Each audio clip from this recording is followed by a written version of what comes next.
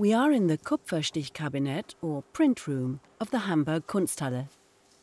From a drawer, we remove a sheet of paper. A drawing by Johann Christian Reinhart, done in pen, black ink, brush, and in brown ink over graphite.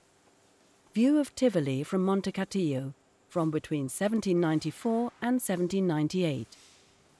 Its size is approximately 50 by 67 centimeters. Reinhart, who came from Hof and studied in Leipzig and Dresden, settled in Rome in 1789, where he became one of the premier neoclassical landscape painters. In addition to landscapes in the style of Claude Lorrain and Gaspard Duguay, he executed numerous drawings and watercolours of topographical views of Rome and environs. One example is this panoramic view from Monte Castillo towards Tivoli, with its spectacular waterfalls, a popular spot for many European artists.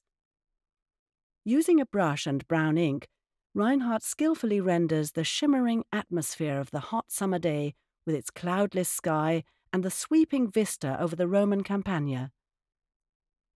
The deliberately unfinished foreground, where graphite outlines are still readily discernible, lends the large format sheet a special appeal.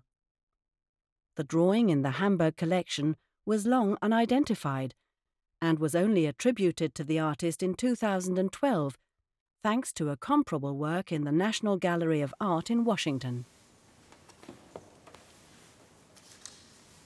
Johann Christian Reinhart was born on January 24, 1761 in Hof, Bavaria, and died in Rome on June 8, 1847.